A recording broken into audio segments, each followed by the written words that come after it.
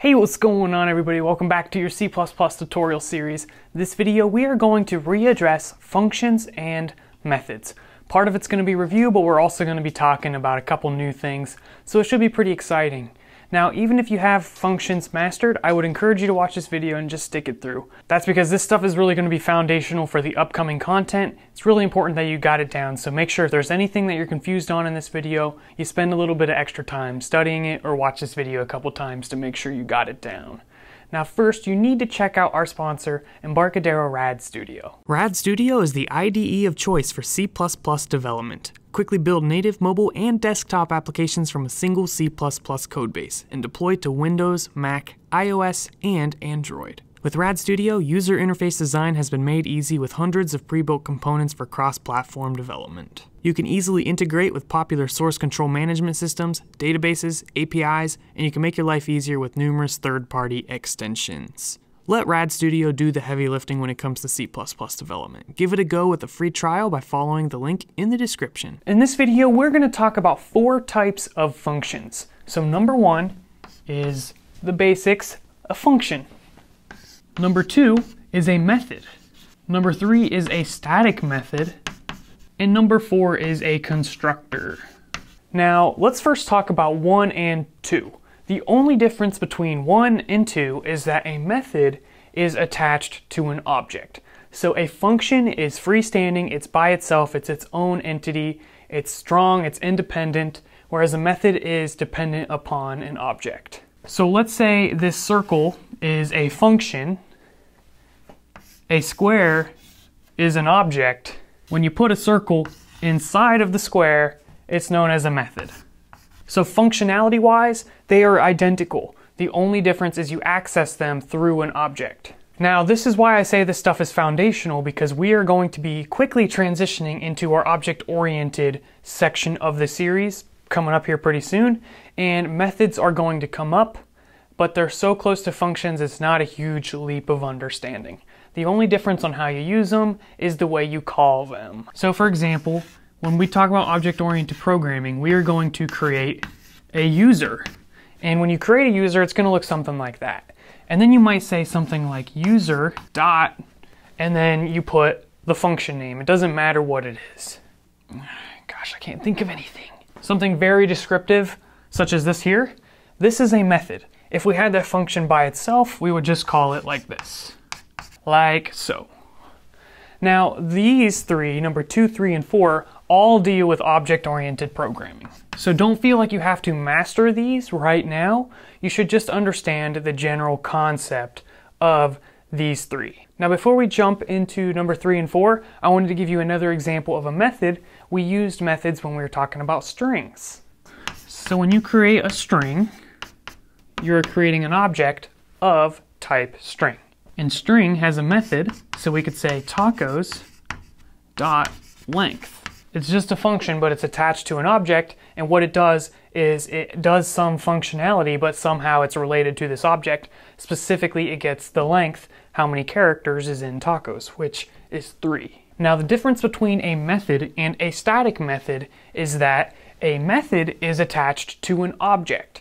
A static method is attached to a class. The difference between a class and an object will become crystal clear when we talk about classes and objects here pretty soon. But just follow with me for a moment. We start with a class, which is like the blueprint for how to make objects.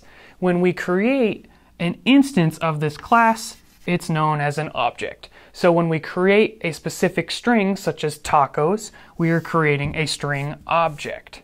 The structure and the functionality that was once defined for these strings is defined in a string class. Every single time we create an instance, we create a new object. Sometimes methods are attached to objects. So for example, we could say tacos.length, or we could say user.whatever. Sometimes though, the method is attached to the class. And the reason this is because it doesn't necessarily describe an individual object, but it's somehow still related to that entity. So in this situation, if we had a custom type such as user, and we created a specific user, notice the difference here, this is uppercase, this is lowercase. This is the class that it was defined in, This is the object, the instance of it. A static method would be attached to this, and a method would be attached to this. Static methods are not dependent on a specific entity or an instance of the class. It's just tied to the class itself. So we might have user.speak, and then for a static method we might say user count, which might get the total number of users. Notice the difference in functionality.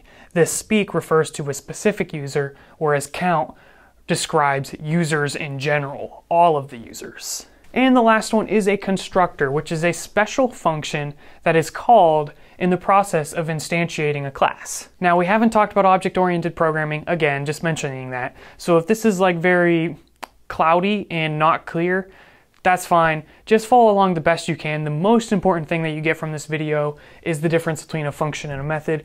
These two will come later, but this is related because they are functions, so I thought I'd throw them in this video. When you create a class, you can create a special function called a constructor. You might see it shortened CTOR or just constructor. And the only difference between a constructor and a normal function is that it doesn't have a return type. So a normal function can return a string, it can return an integer, or it could be void. With a constructor, it doesn't give any of those options, it's just a name. And the reason that is because it's not going to return any data, it's going to create a new object. So you can kind of think of it as always returning an object of a particular type. So let me go through an example here. Let's say again we have that user class, and we create two users. And let's say we're making some kind of game or something, and every time a new user is created, an announcement is made saying, oh, Caleb joined the game. So we create two users, and when they are created, this constructor function is called and an announcement is made. So that is what you would use a constructor function for. The only real purpose of a constructor is to do something when an object is created from a class. And we will have videos dedicated to constructors. We're going to get into those towards the end of the series. They are going to be used to make sure that our users are created in a proper way, that they're defined in a stable state, essentially. So inside of the constructor, you can set different data points related to the user. You could call different functions or whatever you may want it to be. So those are your 4 types of functions that you need to know about. Now, maybe towards the end it got a little bit more confusing for you guys, and that's totally fine. Don't expect to have all of that understood right now.